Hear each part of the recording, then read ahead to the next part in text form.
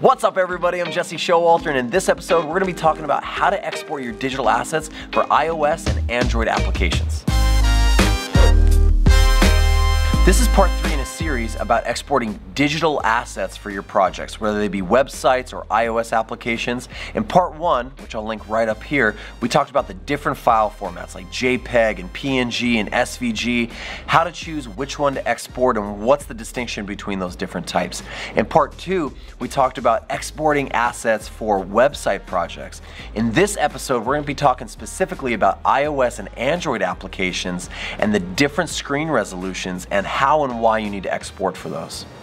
To understand the different export sizes, what you're really trying to understand is a term called pixel density. Everything used to be so much simpler when everything was just one. But then when retina screens started being released, all of a sudden everything went from 1 to 2. And what that means is that there's more pixels being fit into that same area. And so what Apple used to refer to as one point or one area, they would fit one pixel into. And you have lots of those points or pixels on your screen that you're looking at right now. As time is going on, we're figuring out ways to fit more pixels into that same point size. And so now 1 becomes 2. When the iPhone 6 Plus and 7 Plus were released, now you have even more pixels being shoved into that area. And so that term pixel density has been formed.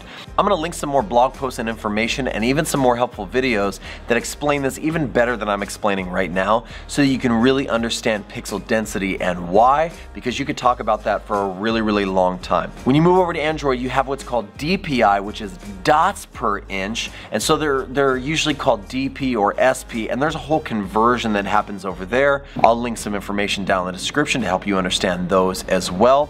But I really want to focus my time on showing you how to export for both of those platforms. So to do that, we're going to jump right into Sketch and figure out how to get this export process and this workflow cooking. So you can see we're looking at an application that we're designing right now, and there are some assets we're going to need to export. Like for instance, maybe this plus icon down here, or maybe so maybe this plus icon down here, or this minus, maybe our shopping cart icon. And so these are the type of assets. Obviously, we're going to want the content that's in there, like the t-shirt. And so we're going to have to export all of these out at the appropriate sizes. And so I want to show you how to do that. I'm going to grab my little shopping cart icon.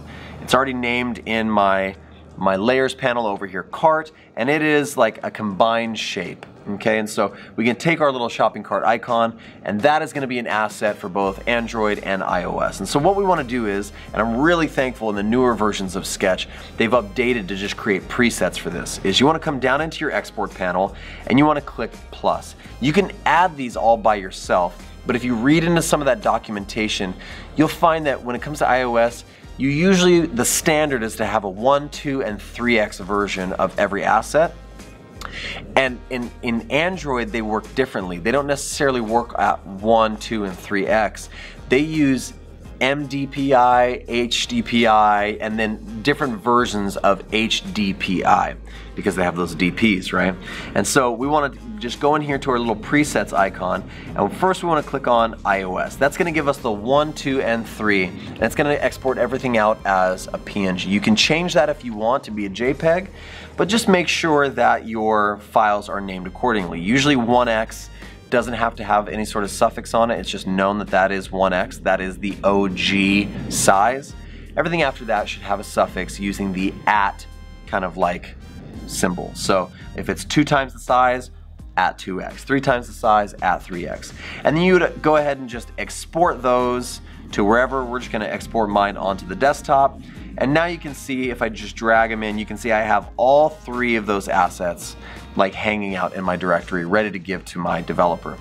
Now when it's time to export things to your Android developer, you would just go back to your little icon settings and click on Android. And now you can see that you've been given all the different sizes. These relate specifically to the Android screen resolutions and Android screen sizes. And so you can see you have a 1, a 1.5, a 2, 3, and a 4. And each of these are titled MDPI, HDPI, and then some version of HDPI like X, XX, XXX. Just like a t-shirt, it's suggesting the size of that file. And so some developers will like you to have this this slash there, like as a prefix, or some developers might like to have it be a suffix with the @ symbol, and you can just change that dependent on your file organization and their, how they like to work with things.